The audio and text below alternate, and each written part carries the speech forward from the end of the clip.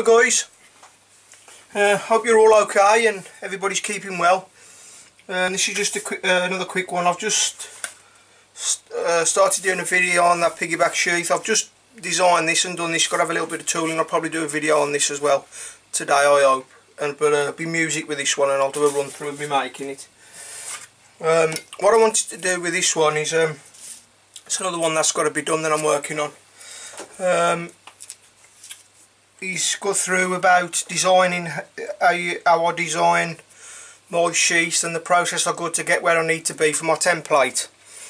Now I have a lot of different templates that I keep, but you know, this is a new one. It's not one I've done before, so as always we knew, I'll start afresh. And he wants what I call like my Western type sheath. Being opposite to a Scandinavian type sheath, I just named it that. This one will have a little bit of the tooling that I'm known for. I told you, just a little bit of that stippling on the top, which I'll try and show you. Right, so you get yourself a piece of paper. This is a big piece of graph paper because I want the extra for the belt loop on this. A normal piece of A4 wouldn't be enough for this. You'd be able to do the sheath, but you wouldn't be able to accommodate for the belt loop too. So what you want to do is get yourself a piece of paper.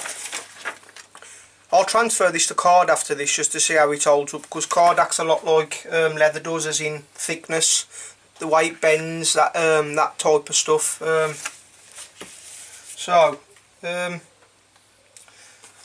Because if you was to use, you'll find if you do it with paper like I'm doing here now, but I've learned now over the years to accommodate for the, and I'll try and show you this process on the paper. If you just did this on paper, folded the paper around, if you've done that on leather, you'll come up short. It will be too short here. But if you do it with the cardboard, it will be there or thereabouts. It will be, you know, because this acts a lot like leather does. It's kind of thick like leather. It's, you know, it's the closest thing you're going to get to, really. The thin cards, once you've got your template all sorted, you can get rid of this, put it on a nice piece of card or a bit of thin plastic. I haven't got it with me now to show you what I mean, and then keep it as a, if you're making the same thing over, I'd recommend doing that kind of a template. Anyway, here we go. So get your knife, put it on your, put the spine on the edge of the paper.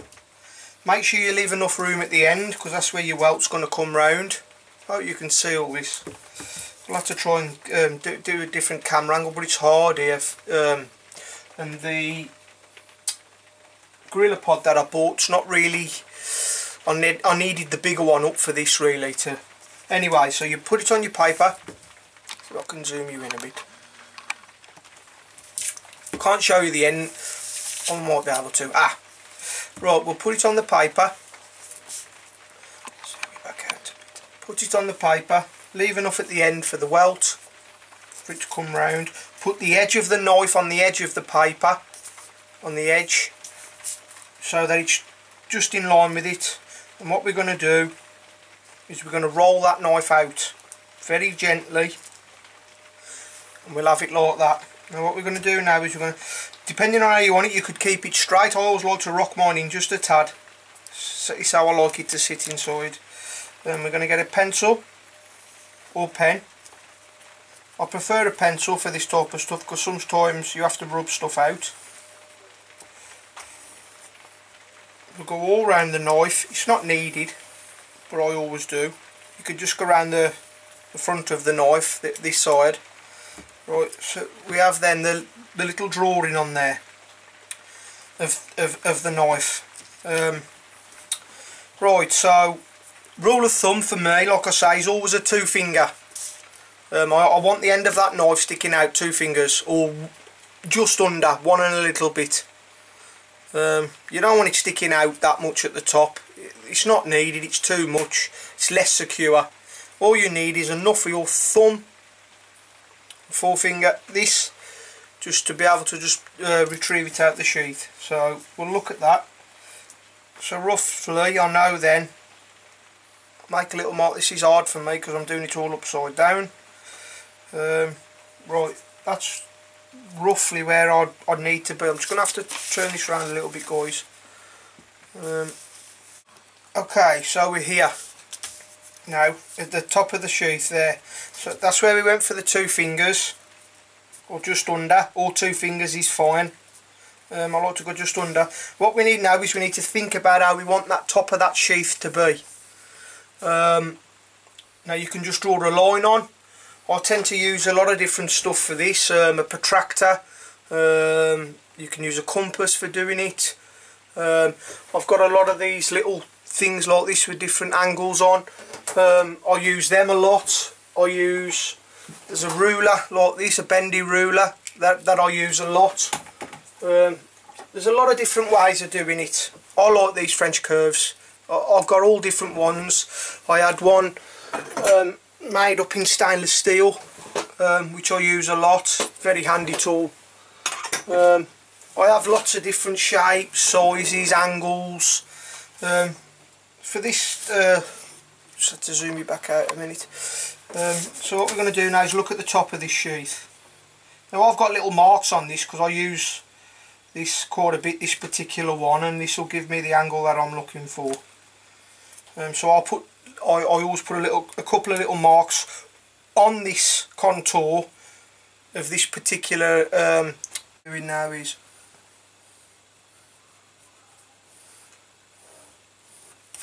okay. That's going to give me how I want that nice curve for that top of that sheath to be. Right, so now we're going to be thinking about the welt. Now, the welt is going to be coming inside. There's the edge of the knife. I'll just come just off the edge. I always make a line like that. Hope you can see this. So that transfers then from there to that edge. So that gap's got to be in there. So now we'll look at the size of the welt.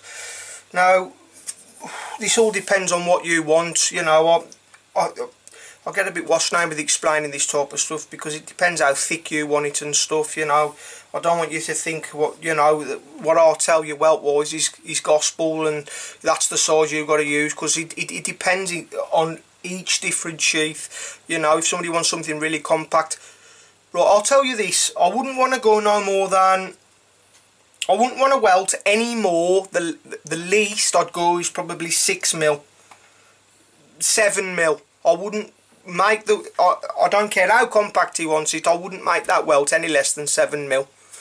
And I wouldn't want the welt to be no bigger than 15 really. That's the parameters, if that helps. I tend to use about 12-13 centimetres. Roughly, for my American brothers, that would be in inches.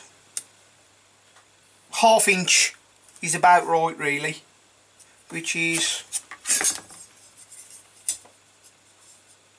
what's that in, yeah, about 12mm. Right, so what we've got to do now is we've got to think about how I want this to look, the shape of this now. So let's come out just a little bit more. I'll make a lot of sheaths like this, so this is quite simple for me to do. This curve that I'm giving here, it depends on the size of the knife to how much I'll use that. What I'll tend to do as well is I'll go a little bit bigger than what I need to on this paper, put it onto the cardboard and then trim the cardboard down a little bit more just to get it just to get it perfect. But this will give you a rough idea of what you need to be doing, I hope. Okay, so what we want now is we want to be coming down, leaving that half inch. I mean, you can mark out from the edge here, I'm just so used to doing it. What I'd suggest you doing is maybe get your ruler and just keep marking. See, mine are already there on that point. It's just because I'm so used to doing it. But you can keep marking, you know, your half an inch,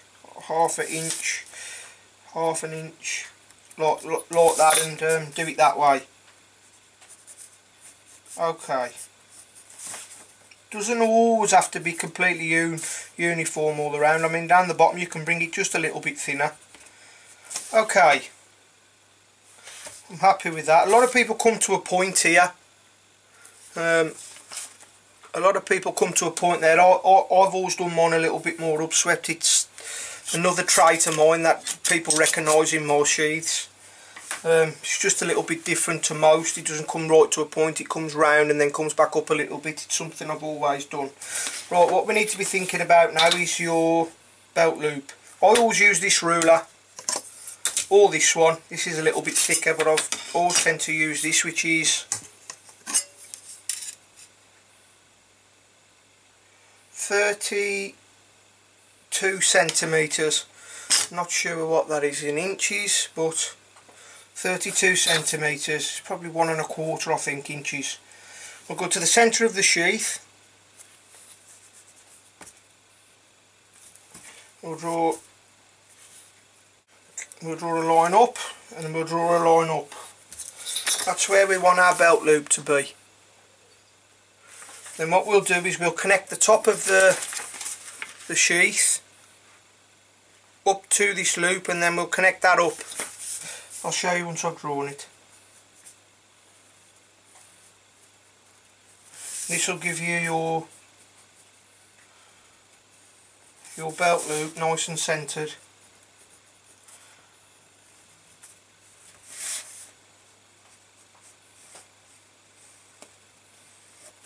Okay, what we've done then is we've connected those two, and when you come to fold that over, then that should run down to about here.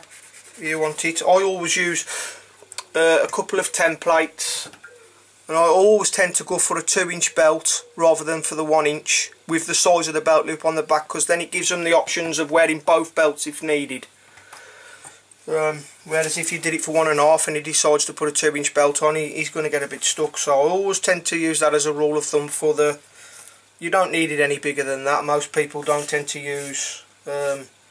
if they are using the 3-inch belt and stuff, maybe I'd advise maybe to go for a dangler maybe, or... because there'd be too much gap then in the loop at the back, when the sheath will keep riding up when they come to deploy the knife. Right, so what we'll do now is, because we'll have 2 pieces of paper here, we'll cut this all out as one, and then we'll just chop that off, and then we'll end up with a belt loop at the back. So there's lots of different ways of doing this. Scissors, or I'd probably advise, if you're new to this type of stuff, maybe to use scissors, because I'm so used to cutting stuff out all the time with knives, and you know, my round knife and stuff like that. I always tend to just use my scalpel. It's also good practice then when you're cutting on the leather as well, if you cut stuff out like this all the time rather than using scissors, because you don't really cut the leather that much out with scissors. I mean, you can do if you buy the right scissors, but it's hard work. Right, so what we'll do now is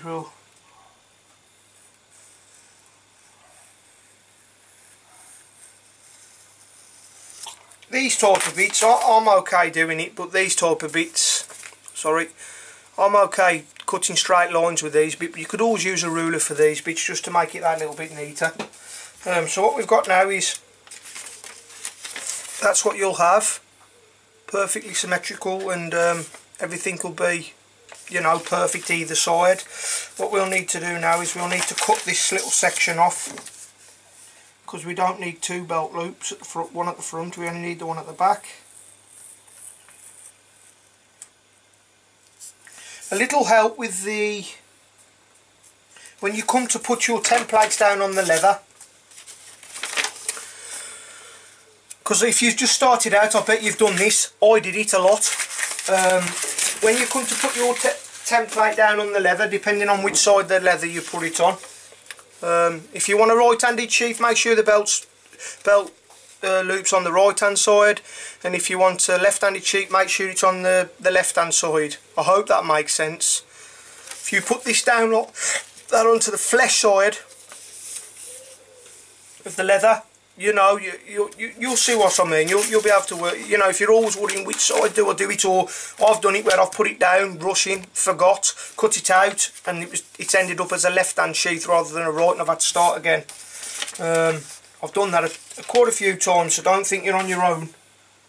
And then I figured out about that with just because it done my head in that much, I ended up figuring out that way of doing it, and now, you know, if you always remember that, you'll always get it on whatever right or left-sided handed sheath that you'll need. Right guys, so there we are. I mean, it's going to look quite big on the paper, and you're going to think, blimey, you know, that's a bit big. But when you come to put it out onto the leather, this will shrink quite a lot in the leather. Also, like I've said, transfer this then onto your cardboard, cut that out to your cardboard, then have another look, and then trim your cardboard, and then put your cardboard onto your leather, and it'll be bang on. Trim your belt loop. All you need to do now is trim your belt loop down to size. I'll do that with the cardboard. There's way more than I need there. You could roughly use this to you know, maybe I'll go much more than I need here, just so that I'm just not wasting the leather. That'll be about perfect, but I'd probably leave a little bit more than that, and then you'll have enough room to do your stitches and enough room for your 2-inch belt. Or 1 inch. If it's for yourself and you only use a 1 inch, 1.5 inch belt, make that belt loop for 1.5 inches. It'll help an awful lot when you come to deploy the knife, because then you won't have the gap in the back with the sheath riding up and down all the time. Hope that helps with designing your template. Take care. Bye for now. Lee.